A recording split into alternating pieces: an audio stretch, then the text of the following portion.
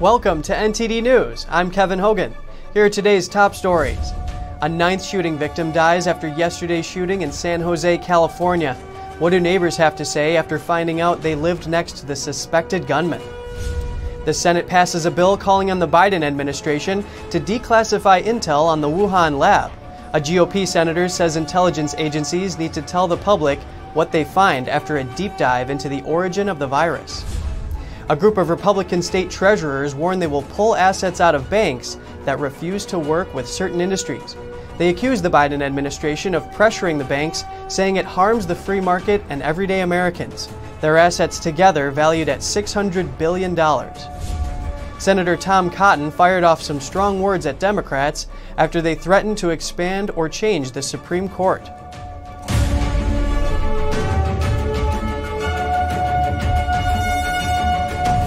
A ninth victim has died after the shooting in San Jose, California, Wednesday morning. He was in critical condition, but later passed away at the hospital. NTD's Jessica Beatty reports. 9 lives cut short in San Jose, California, Wednesday. The ninth victim died after arriving at the hospital. Earlier, authorities released the names of 8 people killed during a morning shift change at the Valley Transportation Authority rail yard. Also dead is the accused gunman. Authorities say he shot himself. Media identified him as 57-year-old Samuel Cassidy, a maintenance worker at the yard. Before the shooting, he reportedly set his own house on fire. A neighbor saw the blaze around 6:40 a.m. and captured it on his cell phone. Yes, I met him a couple times. He's kind of a little mean. He doesn't talk too much. He's kind of quiet. And every time I say hi, he ignores me. He's looking at me. He's stranger look. He's looking at me all the time. Stranger looking.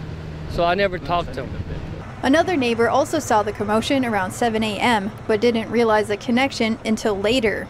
But then my wife turned on the TV, and from the media, we learned what happened. And the connection between what had happened at the site where those people were unfortunately killed and the home site here. When asked if having such a local connection frightened him. Of course, yeah. You know, that would scare anybody on any neighborhood. Because I walk here almost every other day around this corner right here. And I mean, who's going to think of that something like this could happen? The suspected gunman's ex-wife told AP he had talked about killing people at work over a decade ago, but she never believed him until now. President Biden ordered flags to be flown at half-mast, and he asked Congress to act on legislation to curb gun violence. Authorities are still trying to figure out a motive. Jessica Beatty, NTD News. Around the same time the California rail yard shootings happened, the U.S. Senate held a hearing for Biden's nomination to head the ATF. Nominee David Chipman, who currently serves as a policy advisor to a gun violence prevention group, said he supports banning one of the most popular rifles, the AR-15. NTD's Lynn Lin reports. David Chipman is President Biden's pick to lead the Bureau of Alcohol, Tobacco, Firearms, and Explosives, or ATF. At Wednesday's nomination hearing, Chipman said he supports a ban on AR-15s. With respect to the AR-15, I support a ban. The AR-15 is one of the most popular guns in America, with over 40 years of history. The National Rifle Association estimates there are some 8 million AR-15-style rifles in circulation. The letters AR stand for its original manufacturer, Armalite Rifle, and not for assault rifle or automatic rifle. Across the U.S., 7 states and Washington, D.C. have laws banning assault weapons. But Senator Tom Cotton says this term is created with a political agenda. That there really is no such thing as an assault weapon. That is a term that was manufactured by liberal lawyers and pollsters in Washington to try to scare the American people into believing that the government should confiscate weapons. Chipman worked at the ATF for 25 years. After retirement from the Bureau, he actively advocated for tougher gun laws. During the hearing, Republican senators quoted a Politico report saying President Biden's son, Hunter Biden, lied about his drug addiction on a gun purchase background check. When asked if Hunter Biden should be prosecuted, Chipman said he would not give any political favor. I will ensure that all violations of law are investigated and referred. I'm not sure that it has not been investigated. The ATF director seat has always been politically fraught. The Senate has confirmed just one nominee in the last 15 years. Most have been acting directors. Lin Lin, NTD News. Senate Republicans are expected to block a bill on Thursday. If passed, it would create a commission to investigate the Capitol breach earlier this year. The House already passed legislation to create a bipartisan panel of 10 people tasked with figuring out what happened when protesters entered the Capitol on January 6th. 5 people died as a result, and about 140 police officers were injured. 35 Republicans crossed the aisle to join Democrats in passing that bill, 252 to 175. But the Senate is a different story. Republicans there say Democrats want a commission so they can use it as a political tool in the 2022 midterm elections. Though the Democrats can generally push partisan bills through the Senate with Vice President Kamala Harris's tie-breaking vote, Republicans are expected to use a filibuster to block a vote from taking place. The Biden administration is one step closer to being forced to declassify all U.S. intelligence related to the origin of the CCP virus or coronavirus. And that includes what happened at the Wuhan Institute of Virology. It comes amid calls for a new probe into the origin of the virus. Here are the details. A bill involving the origin of the CCP virus passed the Senate Wednesday night unanimously. It requires the Director of National Intelligence to declassify all American intelligence on the alleged links between the Wuhan Institute of Virology and the origin of the virus. Republican Senator Josh Hawley introduced it, and Senator Mike Braun co-sponsored it. Look at what our country has gone through. Been a year and a quarter, and it has ravaged not only the United States, but the world. And why, in the sake of simple transparency, wouldn't we want to get to the root cause of it? If the bill becomes law, it may declassify documents on the Wuhan lab in connection with the People's Liberation Army. Also, any research on coronaviruses at the Wuhan lab prior to the outbreak. This comes as new calls for a probe into the origin of the CCP virus ramp up. That's as concerns grow about the possibility of the pandemic starting from a lab accident. HHS Secretary Javier Becerra called for the WHO to launch a transparent second phase of the investigation. That was at the 74th World Health Assembly. Phase 2 of the COVID origin study must be launched with terms of reference that are transparent, science-based, and give international experts the independence to fully assess the source of the virus and the early days of the outbreak. Senator Braun told Fox News he questioned Dr. Fauci on why the U.S. would turn to the WHO for answers on the origin of the virus. The WHO parroted CCP talking points at the time of the outbreak, such as denying human-to-human transmission and calling it racist to consider that the virus originated in China. Braun also questioned why the U.S. would rely on the Chinese communist regime for answers, given the CCP's lack of transparency. The Biden administration is enhancing pipeline security after the Colonial Pipeline hack. Pipeline companies will now be required to report confirmed or potential cyber attacks to the Department of Homeland Security within 12 hours. The decision makes a shift from the current voluntary system of reporting. DHS officials say the new mandate also requires companies to designate a 24/7 cybersecurity coordinator to liaison with the government. 100 of the most critical pipelines are impacted by the new requirement, including the Colonial Pipeline, which was paralyzed by a ransomware attack about 2 weeks ago. The company had to shut down operations, causing gas shortages in parts of the Southeast. A group of Republican state treasurers warned the Biden administration not to undermine key industries in their states. They say the administration is engaged in a misguided attempt to cancel the fossil fuel industry in the U.S. 15 state treasurers fire off a letter to John Kerry warning him that their states will pull assets out of banks that target the fossil fuel industry.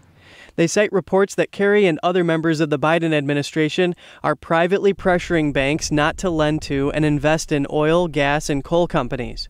Kerry is the Biden administration's special presidential envoy for climate. The treasurers say it's not the job of government officials to control legal activities in the free market economy. They write, "As a collective, we strongly oppose command and control economic policies that attempt to bend the free market to the political will of government officials." They say that the industries are critical to the U.S. economy and the livelihoods of families that work in them, and pressuring the banks to harm certain sectors of the economy goes against American values.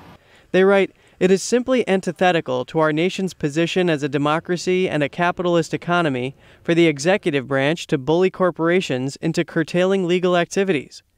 They say it is not up to the Biden administration to pick economic winners and losers, and that amounts to taking away the freedom and choices of the American people.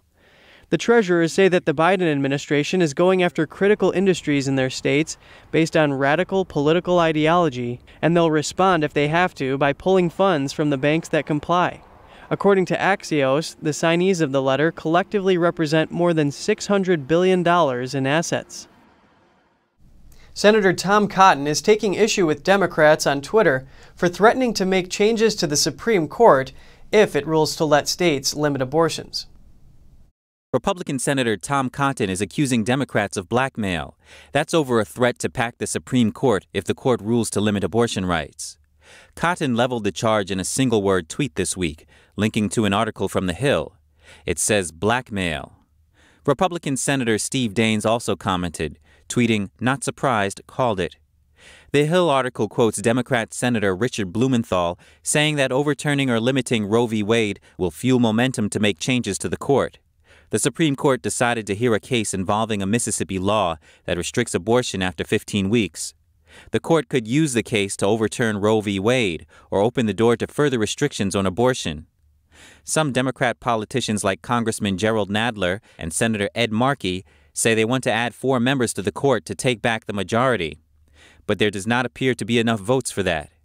Blumenthal says that even if the court isn't expanded, other changes could be made, including changing the court's jurisdiction or requiring a certain number of votes to overturn precedents. Democrat Senator Sheldon Whitehouse is also quoted in the Hill article. He says a commission to examine the Supreme Court, created by President Biden's executive order, is looking at a number of options for reforming the court. The court ruling in the Mississippi case could also impact midterm elections. The court is expected to hear the case this fall and issue a ruling in the spring of 2022. The Justice Department releases part of a legal memorandum. It helped then Attorney General William Barr decide whether to prosecute former President Trump during the Mueller investigation. The issue in this case is whether the department could keep portions of the internal memo hidden from the public. The federal court ordered that the memo be disclosed in full, and the Justice Department has released the first page and one section of it. The department said it would continue its efforts to keep the remainder of the document hidden. The newly released section shows how top officials made the argument for a public determination on whether to prosecute Trump for obstruction of justice. In 2019, Barr announced that Mueller did not provide sufficient evidence to support a case against Trump. A federal judge in Texas sided with a cafe owner who is suing the Small Business Association for prioritizing relief money based on race and gender. But in what situations can these race-based considerations stay in line with the Constitution? NTD's Christina Kim has that story. Cafe owner Philip Greer is likely to succeed in his lawsuit against the Small Business Association. That's what U.S. District Judge Reed O'Connor says. The Biden administration issued a directive that prioritizes pandemic relief funds to restaurants that are owned by women, veterans, and people considered socially and economically disadvantaged, referring to Native Americans, Blacks, Latinos, and Asians. For the first 21 days, the S.B.A. is only processing applications from this group. Proponents say these now prioritized groups have faced systemic discrimination, and these programs help address these issues and create more equity. But Greer, who is white, is arguing that the policy actively excludes entire classes of Americans not mentioned in the priority group who are also suffering significant financial losses caused by the pandemic. He reportedly lost $100,000 during this time. And according to the S.B.A., the priority group requested a total of $29 billion in funds as of mid-May. The Restaurant Revitalization Fund only has $28.6 billion, meaning there isn't enough money left for Greer. Legal analyst John Malcolm says these race-based classifications must be under strict scrutiny. That means that the government has to demonstrate that they have a compelling interest in coming up with a law that makes racial classifications, and that the law is narrowly tailored to achieve that compelling interest. But he says the government needs to prove this interest per industry. And according to the judge, the S.B.A. hasn't demonstrated there was discrimination in the restaurant industry that would justify this. So the question seems to remain, can the U.S. government tell some people they have to wait for help because of their race or gender? Malcolm says there will be plenty of instances these issues will be challenged, especially under the Biden administration. The Supreme Court has obviously considered race-based classifications in a variety of areas, including government contracting, laws providing funds such as this restaurant revitalization fund. They've obviously considered racial preferences in admissions schemes at colleges and universities, and the law is unsettled in that area. Malcolm says ultimately these programs discriminate based on race, and that this issue could use further clarification from the courts. Christina Kim, NTD News.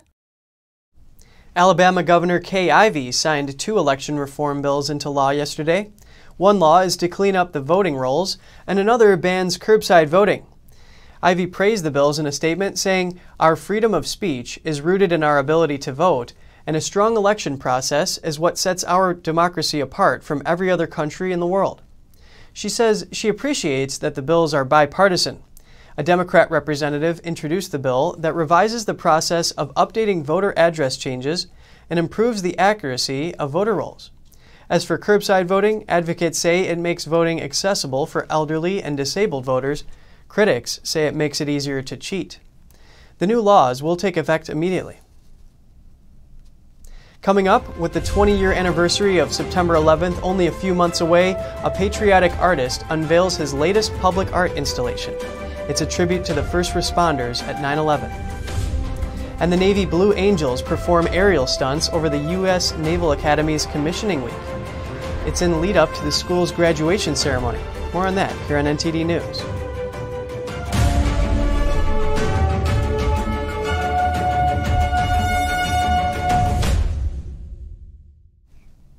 The Texas House passes a bill requiring professional sports teams to play the national anthem before games start. Clubs that don't comply risk losing massive tax subsidies. The bill now awaits the signature of Texas Governor Greg Abbott. The bill was a response to Dallas's NBA team and their decision not to play the Star-Spangled Banner. The NBA later required the national anthem be played before all games. Democrats in the state House called the bill unconstitutional. Democrat State Representative Julie Johnson says that the bill would infringe upon freedom of speech. Republican Dustin Burrows says that's not the case, since teams can choose not to play the anthem. It's just that they will forfeit tax breaks. The bill would take effect on September 1st if Abbott signed it into law. Comedian and activist Jon Stewart joined several congressmen at the nation's capital. He's there to push for more care for veterans who suffered toxic exposure while serving in the military. NTD's John Tran has the details. Famous comedian Jon Stewart broke from his usual routine at Washington, D.C., lending his voice to saying military veterans who suffered toxic exposure to airborne hazards should get more care. But the former Daily Show host did spare some time to crack a few jokes. Today really reminds us to give a hat tip to our founding fathers, who in their infinite wisdom looked around our majestic country and all the temperate climates and thought to build the Capitol in a humid, fetid swamp.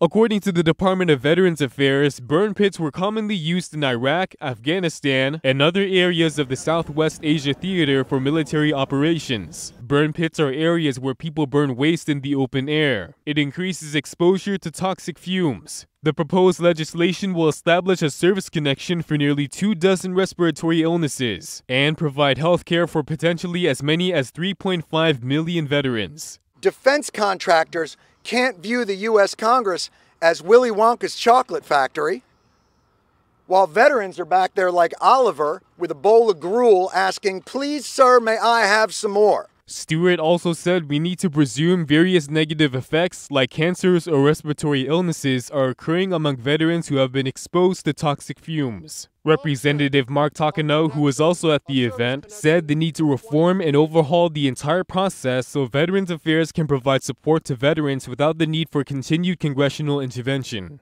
Don Tran, NTD News. Staten Island artist Scott Lebedo unveils his latest memorial tribute to the first responders of 9/11. He says it's meant to take people away from the daily chaos and bring about unity in divided times. NTD's Jason Perry has more from Staten Island. A full crowd showed up to see what artist Scott Lebedo had up his sleeve, or what was under this covering. Police and firemen were also in attendance, and part of the adjacent road was blocked off. The crowd waited patiently. Lebedo quickly made minor adjustments to the artwork and started a smoke machine before playing the solemn music. Then the artist and two others slowly pulled back the tarp, revealing one firefighter and one policeman, both on their knees with their arms around each other. One guest said it brought a tear to her eye. It's really touching, very touching. This is like what I call an action piece. It's action art because you can actually feel as if you were at the World Trade Center site once it imploded. Leticia Romero, who is running for Staten Island Borough President, said the artwork evoked the unity felt throughout America after 9/11. We could feel America's support across the nation. That's what Scott has brought in this image. Never forget. Remember the unity. Firefighter, police, everyone came together on that day, and it was beautiful. Lebedo mentioned that this year will be the 20th anniversary of 9/11. Remember the day after 9/11? Everybody was like this. Maybe, hopefully, this will make people think for the next week or something, or month, that, yeah, we can all be crazy, but remember that day after 9/11. As painful it was, but how united we were. Scott Lebedo just unveiled his latest tribute to the first responders on 9/11 in May. He released it early because he wanted to bring people together due to the division within the country. Jason Perry, NTD News, New York. The Navy Blue Angels flying team performed over Annapolis, Maryland. It's part of the U.S. Naval Academy's Commissioning Week activities. Pilots soared overhead doing tricks and flying in fantastic formations, while service members performed music and drills on the ground. The Blue Angels represent the Navy and Marine Corps in yearly shows. The team has 140 members, and this year marks their 75th year. The performance was held with safety restrictions for the viewing audience in place. Stadium views was limited, but other Annapolis locations also provided viewing. And cruises were selling tickets to people looking to observe the show from the water. The Commissioning Week activities led to Naval Academy graduation, where the Blue Angels will return to fly over the ceremony. Just ahead, critics in Washington, D.C. are crying foul following Amazon's merger announcement. The shopping giant plans to purchase MGM Studios, but some say the acquisition violates antitrust laws. An environmental nonprofit and several federal agencies step in to help oyster farmers. The industry hopes to recover as the pandemic fades. All that and more in just a minute.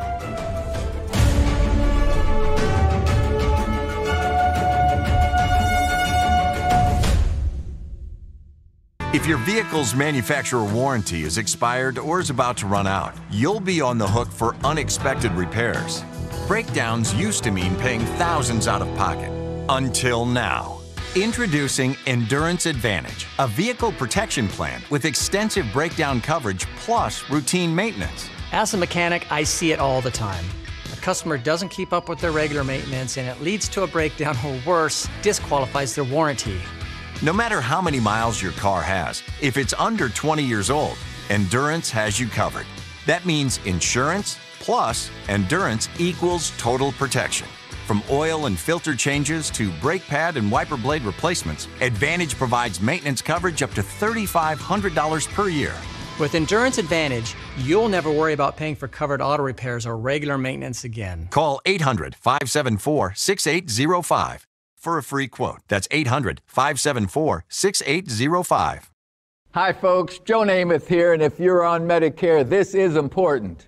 You're now entitled to eliminate copays and get dental care, dentures, eyeglasses, prescription coverage, in-home aids, unlimited transportation, and home-delivered meals, all at no additional cost. Plus, your zip code may have coverage with the Give Back benefit that adds money back to your Social Security check every month. I called to get dental, transportation, meals, and the Give Back benefit. With this virus situation, I called to get everything I'm entitled to. I couldn't believe I was missing out on so many benefits. With the uncertainty of the virus, you need to get everything you're entitled to. Millions of people have trusted the Medicare Coverage Helpline. You can too. Call now. It's free. Call 1-800-764-1930. That's 1-800-764-1930 now.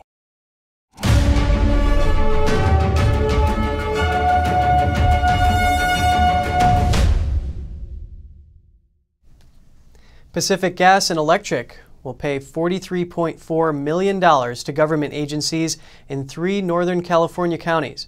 It's to cover bills from wildfires ignited during the past 2 years. The settlements announced Wednesday will cover some of the costs incurred by 10 government agencies during the Kincaid Fire from 2019 and the Zog Fire from 2020. The 3 counties are part of a sprawling territory where PG&E provides electricity to about 16 million people. The company's crumbling equipment and power lines that come into contact with vegetation are seen as the source of the fires. The company's long-neglected power grid has caused issues over the years. PG&E still faces 33 criminal charges of inadvertently injuring 6 firefighters. The company denies wrongdoing. We have an update on the murder trial involving the abduction and stabbing of a University of Iowa student. On Wednesday, the defendant claimed for the first time that 2 masked men were responsible for the crime and forced him to take part in it. Christian Bahena Rivera faces trial for first-degree murder. In a surprise move, the defense called him up to the witness stand. Rivera said 2 armed men showed up at his trailer that evening. After you took a shower, what did you do? Salí del baño. I left the bathroom. What did you see? ¿Qué miró? 2 personas en mi sala. 2 people in my living room. Those 2 people in your living room, how were they dressed? ¿Cómo estaban vestidos? Con suéteres y tapados de la cara. With sweaters and their faces covered. Rivera said the men told him to get into his car and drive. And he said they passed by Molly Tibbetts as she was jogging, and then they directed him to stop. Rivera admitted that it was his black car caught on camera circling Tibbetts in Brooklyn, Iowa on July 18, 2018. He also admitted that she ended up in his car's trunk and that he was the one to hide her body in a cornfield. But he said one of the men left his car with a knife and walked down a rural road. Rivera claimed he was gone for about 10 minutes, with the other man staying in the car quiet. Did you hear him say anything? Pues se escuchaban muchas cosas, pero lo único que se pudo escuchar fue que él dijo, "Come on, Jack." You could hear a lot of things, but I guess what I heard him saying is, "Come on, Jack." Rivera said he didn't know who the 2 men were. The defendant's lawyers tried to look into Tibbetts' boyfriend, Dalton Jack, but police say they cleared Jack as a suspect. That's because he was out of town for work that day. Rivera said the men loaded Tibbetts' body into the trunk and directed him to drive several miles. Then they told him to turn off the car, wait a few minutes, and leave. Before they leave, one of them tells me not to say anything about what had happened. Que ellos conocían a Iris y conocían a mi hija. That they knew Iris and that they knew my daughter.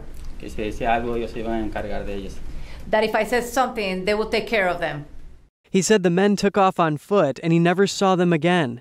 And then he said he opened the trunk a few minutes later to carry Tibbetts' body off to a cornfield.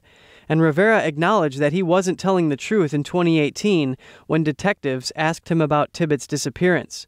At that time, Rivera said he approached Tibbetts while she was running and she threatened to call the police on him. They fought and then he blacked out. Rivera's testimony in his own defense came as a surprise to most legal experts. Kevin Hogan, NTD News. Critics in Washington are zooming in on Amazon's move to buy MGM Studios. They're raising concerns about a possible monopoly, though experts suggest the deal poses few antitrust risks. NTD's Andrew Thomas has the story. A little more than an hour after the deal was announced, Republican Senator Josh Hawley called Amazon.com a monopoly on Twitter, and Democratic Senator Amy Klobuchar, who chairs the Senate's antitrust panel, called for, quote, a thorough investigation to ensure that this deal won't risk harming competition. The announcement comes just one day after Washington, D.C.'s Attorney General filed an antitrust lawsuit against the shopping giant. Now, I think a lot of the players in the space are trying to catch up to the bigger players, to the Netflixes, to the Disneys. And you have to spend money in order to play. You have to spend money to compete with these behemoths. And so I think that's why you're seeing companies like Warner Media and Discovery come together, sort of beef up their content arsenal so that they can compete. The suit alleges the online retailer broke antitrust law with unfair pricing strategies. The $8.45 billion merger would combine the world's biggest online retailer with an iconic film and TV studio. MGM owns the James Bond franchise and hit TV series The Handmaid's Tale. That's on top of classic films like the Rocky series and Princess Bride. But according to Box Office Mojo, MGM and Amazon are absent from the top 10 grossing films list of 2018 and 2019. All we can speculate now is that Bezos really wants to be in the Hollywood game, and this is sort of his first big step to becoming a competitive force in it. Amazon's Prime Video also faces well-financed rivals including Netflix, HBO Max, and Apple TV+. Given the state of competition in the two markets, antitrust agencies would likely struggle to convince a court that the deal will mean higher prices or less innovation. Andrew Thomas, NTD News. Good news for travelers. Cruising is coming back to the U.S. next month. Celebrity Cruise Lines has been cleared to sail from Fort Lauderdale in Florida in June. The company's inaugural post-pandemic journey departs June 26th on the Celebrity Edge. It's not yet known what the ports of call it will serve. The Centers for Disease Control and Prevention requires all cruise lines to complete trial cruises that replicate real-world conditions or require 95% of the passengers and crew to be vaccinated against COVID-19. Celebrity has opted to require vaccination proof for all crew and passengers over 16 years old. The restart comes as other cruise companies take issue with that rule. Norwegian Cruise Lines threatened to pull out of Florida earlier this month due to the state's law blocking businesses from requiring proof of vaccination. A federal judge ordered CDC and Florida state officials to try to resolve that matter in mediation earlier this week. Oyster farmers are working to keep their heads above water after a year of restaurant closures left them facing hard times. But one conservation group and several federal agencies are stepping in to help them and the environment. These New England oyster farmers are making money by dumping the shellfish back into the ocean instead of selling them to restaurants. It's a new survival strategy for farmers who panicked as they watched restaurant closures rock the economy. The farmers feared that unsold oysters would grow too large for the lucrative raw bar market. But a conservation group and several federal agencies came up with a creative idea to save the industry. They're buying millions of surplus oversized oysters, known as the uglies, and releasing them onto depleted coastal reefs. The plan will help reconstruct key marine habitats. At the Nature Conservancy, we do oyster restoration to replace ecosystem services that are lost. And we typically will raise oysters and deploy them in the estuary to give the estuary kind of a jump start to become healthy again. The program is called Supporting Oyster Aquaculture and Restoration, or SOAR for short. The initiative seeks to rejuvenate coastal reefs at 20 locations in New England, the Mid-Atlantic, and Washington State. The Nature Conservancy is spending $2 million to buy 5 million surplus oysters to release on these reefs. The initiative benefits both farmers and the environment. Oversized oysters have been removed from farmers' growing cages, making the precious space available again. Farmers can now use that real estate to raise larger amounts of smaller shellfish. The problem is that as these oysters grow, if they get too big, they outgrow that market, the half shell market, which is our market here. And once they get, 4 or 5 inches, and this one's a little misshapen, what we would call an ugly, we won't really have a big market for them. The oyster reefs also provide critical habitat for fish and help protect shorelines from erosion. The oversized, overstock oysters can also filter out larger volumes of pollutants and excess nutrients from the water than smaller shellfish. Andrew Thomas, NTD News. Up next, WWE star and actor John Cena is accused of kowtowing to the Chinese Communist Party. That's because he apologized to Chinese fans for calling Taiwan a country, but a Hollywood producer says it's part of a much bigger systemic issue. And the annual flood season is arriving in China. In South China alone, almost 80 rivers exceed flood warning levels. That and more on NTD News.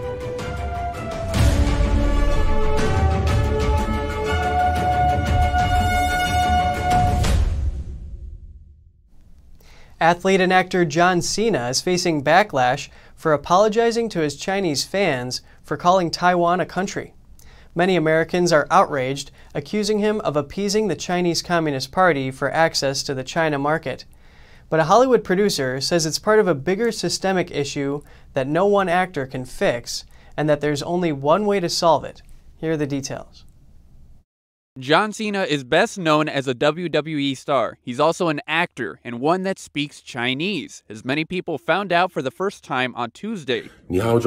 After he issued this on-camera apology in Mandarin to his Chinese fans. His mistake? Referring to Taiwan as a country. In the eyes of the Chinese Communist Party, it's part of mainland China, and saying otherwise will get you in a whole lot of trouble. Here's his apology.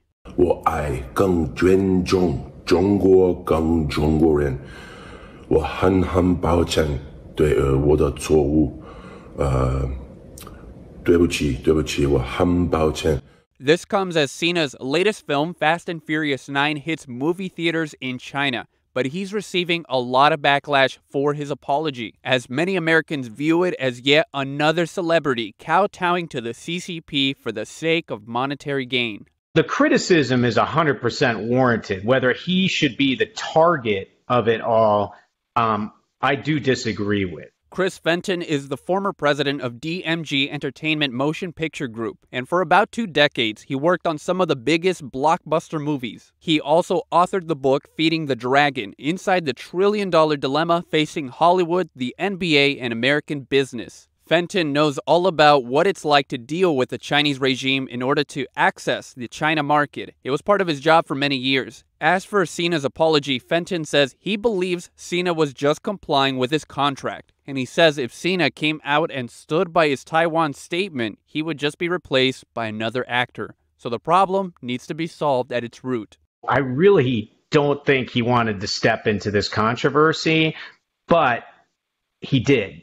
And we need to use this as a catalyst to fix things. He says no one actor or individual can fix this issue because the problem is systemic and not just limited to Hollywood, but businesses worldwide. Cena may be the catalyst, but Fenton says for real change to happen, the entertainment industry must rally behind Cena. And hopefully us leading by example as the Hollywood community can then spread such a pushback and such a solidarity movement to help other companies that are also accessing the China market to rebalance and disrupt the relationship that they have with China right now that needs to be rectified. He says not only does Hollywood need to unite behind Cena, but the whole of America and the Western world needs to put aside their differences and come together to push back against the Chinese Communist Party. UK trade has shifted. China is now the UK's biggest importer, replacing Germany. NTD's Patrick Hayden breaks it down.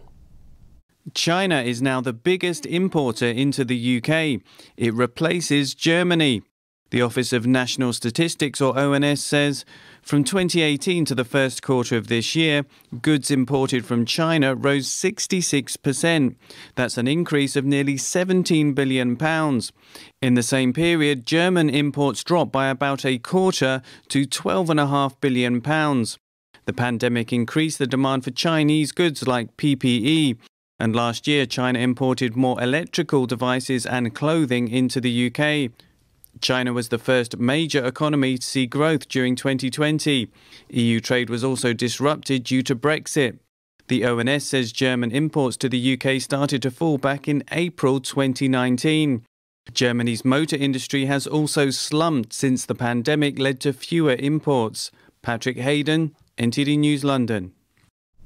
Chinese authorities are proposing a $150,000 compensation for each victim of the deadly ultra-marathon race, but only half of the victims' families are accepting this offer. NTD's Tiffany Meyer brings us more on the story. More updates on the deadly ultra-marathon race in China. Some victims' families are refusing authorities' compensation proposals. Beijing remained silent for the first 2 days after the tragedy and only responded following the public outcry. They asked provincial authorities to thoroughly investigate the incident. Chinese media reported local authorities proposed a compensation of $150,000 for each victim's family, including $80,000 of insurance money, and the lump sum compensation will be final. The mayor of the city where the race took place said on Tuesday that over half of the families agreed to sign. Local media reported some of the families that refused to sign think the compensation is too little. A family member also pointed out that this was not a natural disaster, but rather a man-made tragedy. The person seems to indicate that people responsible for it haven't been held accountable. Many Chinese netizens questioned how authorities are dealing with the issue. One wrote, "They don't allow the victims' families to contact each other and even audio record the visits. They want to separate people, pay compensation, and get it done. It's all rotten." Another netizen says this is the CCP's long-adopted method to divide and conquer the people. 21 runners died during the ultramarathon race on Saturday. That's over 10% of participants.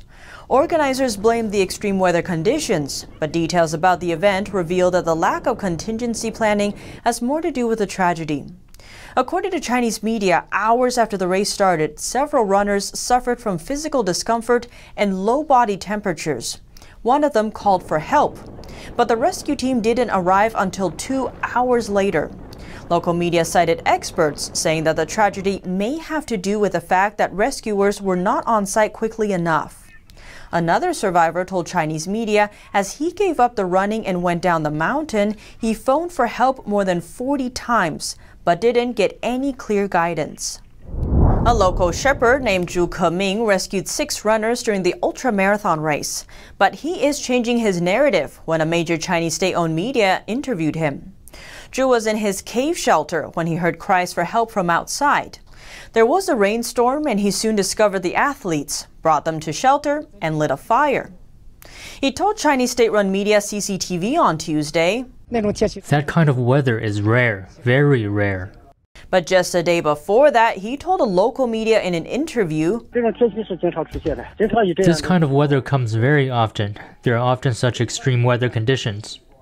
Based on Zhu's account, many Chinese netizens condemned the race's organizers for being unprepared for the extreme weather conditions. But following Zhu's interview with CCTV, netizens can no longer fight Zhu's initial interview with the local media. Netizens are commenting on this abrupt change. A netizen says sarcastically, "Because this weather is very rare, the shepherd just happened to dig a rain shelter cave and happened to stock some firewood. See, what a coincidence it is." Another netizen says Communist China is a country with lies everywhere. China's flood season is already kicking in this year and fast.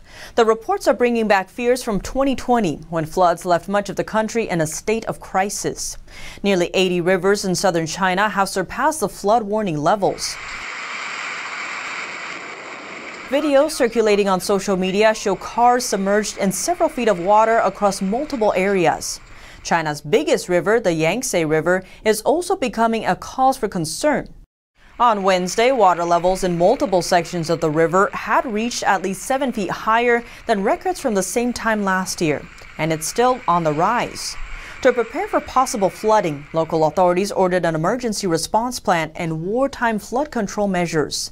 It is a status similar to what's called a state of emergency in the U.S. Last year, massive flooding caused major damages across the country. Floodwaters submerged over 20,000 square miles of farmland. The crisis also caused over $20 billion worth of economic damage. Chinese authorities are now gearing up once again for major flooding in the upcoming months. Farmers and conservationists in Switzerland build fences to protect livestock from wolves. About 100 of the predators roam the country for prey.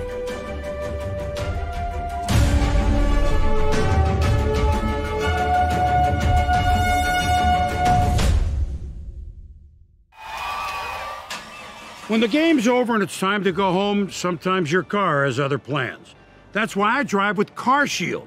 As expensive as car repairs can be, I wanted the best defense around. And with CarShield's administrators, they make sure that you don't get stuck with expensive car repairs like this. Did I forget to mention that with CarShield's network, I also get 24/7 roadside assistance, towing, and rental car reimbursement included.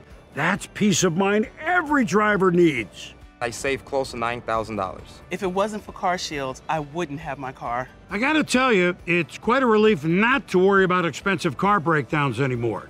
And with Car Shields administrators, you can choose your favorite mechanic or dealer to do the work. Plus, it's easier than ever to get America's favorite car protection. There's no long-term contracts, and coverage is affordable for every wallet size. If I didn't have Car Shield, I would have been out of pocket $7,000. And as a parent of 3, I couldn't have that. I trust Car Shield administrators because they paid my claim. Talk about MVP protection for less than the cost of a ball game. Take it from me, the Boomer. Nobody wants to go through the headache of an expensive car breakdown on their own. If you're driving without a warranty, you have to call Car Shield. Yeah, you do. So do yourself and your car a favor. Call Car Shield. They're your best line of defense against expensive breakdowns. Car Shield administrators paid almost $4,000 for my repairs. Car Shield is wonderful. They saved me $1,300. With Car Shield, I saved $4,100 on my first repair. Over 1 million happy drivers couldn't be wrong. Call Car Shield now. Protect yourself now against expensive auto repair bills. Call Car Shield for a free and instant protection plan quote. Once your car breaks down, it's too late. Call 1-800-862-2990. That's 1-800-862-2990. 1-800-862-2990.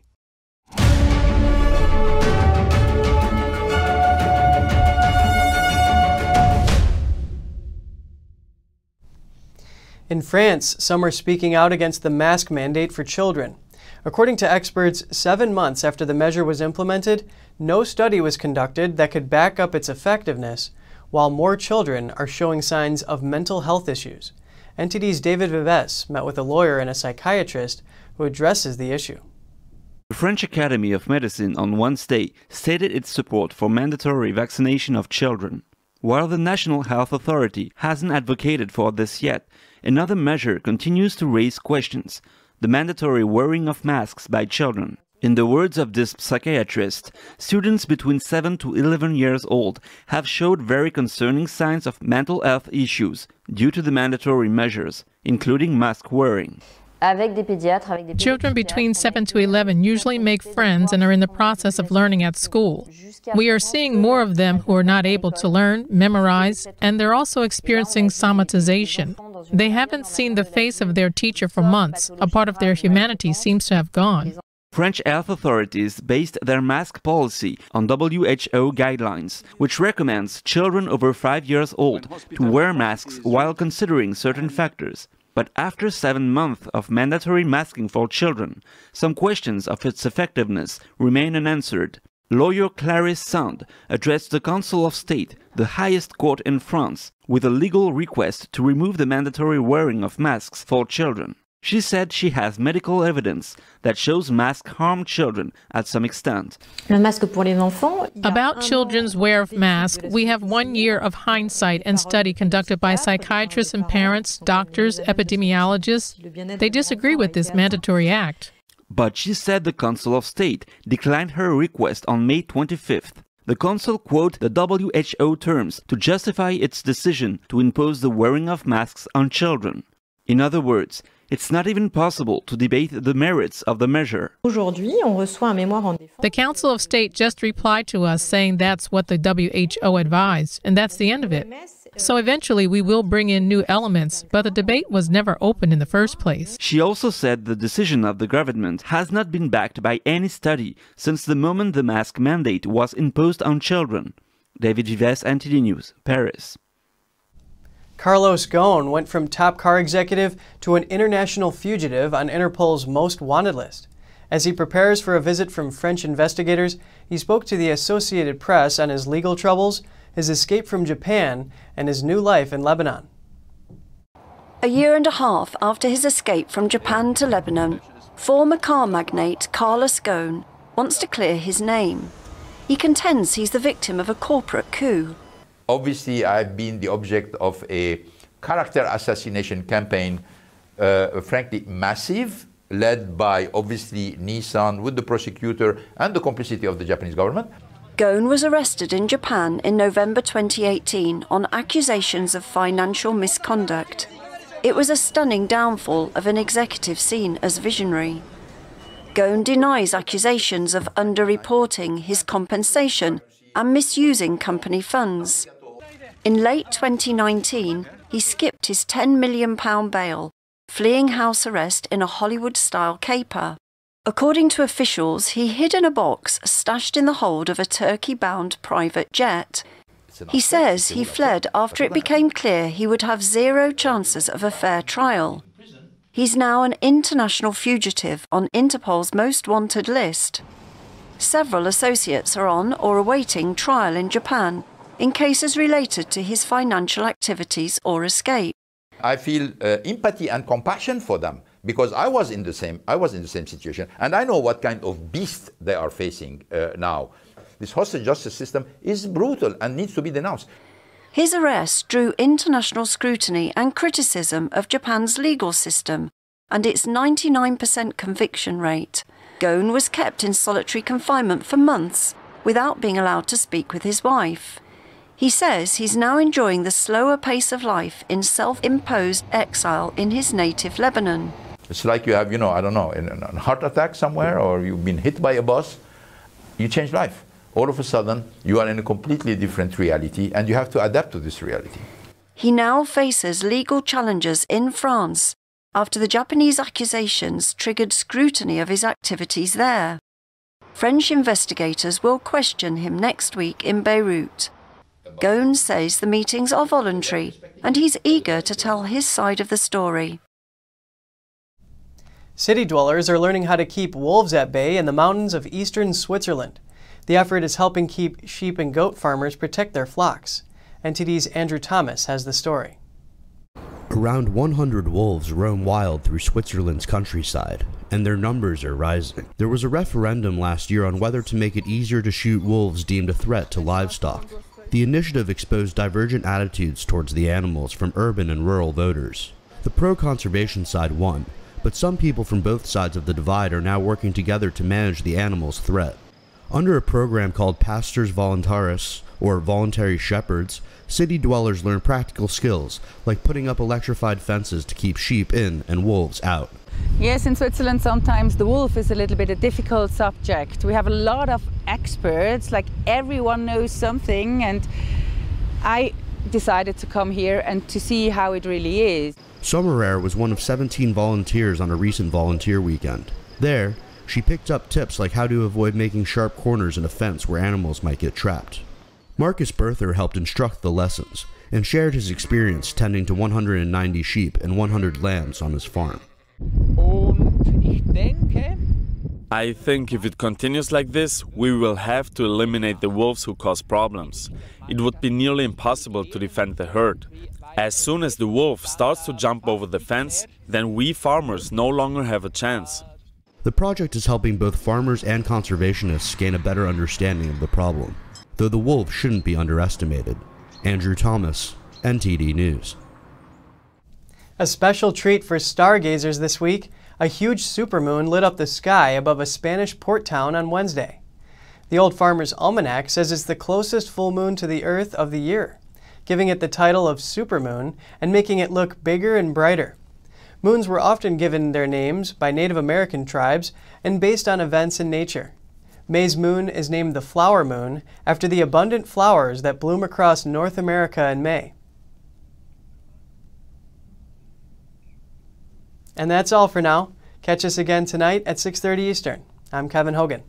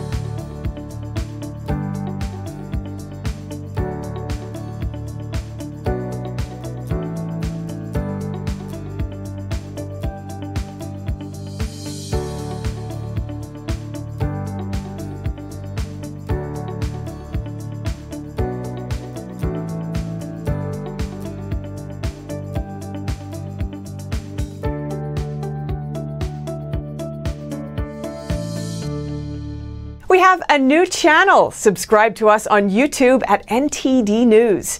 Get the highlights of our news broadcast and the most important headlines that we curate especially for you. Don't let YouTube decide what information you get. That's your choice. YouTube is deleting our videos and cuts you off from a source of honest reporting. Make sure you don't lose access to NTD's news content, and take a quick moment to subscribe to our newsletter so no matter what happens here, you'll keep your access to a trustworthy news source.